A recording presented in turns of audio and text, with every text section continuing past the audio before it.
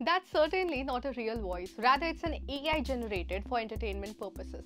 And frankly, its accuracy is quite commendable.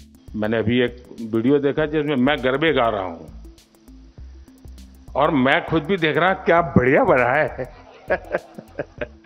While the legality around such uses is still unclear, imagine receiving a call from someone you know. They are in an emergency and asking you for money. Would you help? Well, something similar happened to a Lucknow resident who was tricked out of 45,000 rupees by a cyber thug impersonating his relative's voice using AI. Today, it hardly takes a couple of minutes to clone someone's voice, thanks to all free voice cloning platforms available online. The alarming part is that you don't actually need any verification before cloning someone else's voice, just a snippet of their audio file which can be obtained from any video or voice call.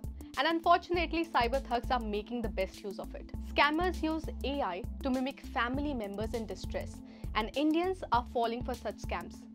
A McAfee's report indicates that more than half of Indians believe they cannot differentiate between an AI voice and a real one. AI voice cloning has also expanded to music, where technology creates songs with vocals indistinguishable from popular artists. We have seen reels with songs sung by popular Indian politicians.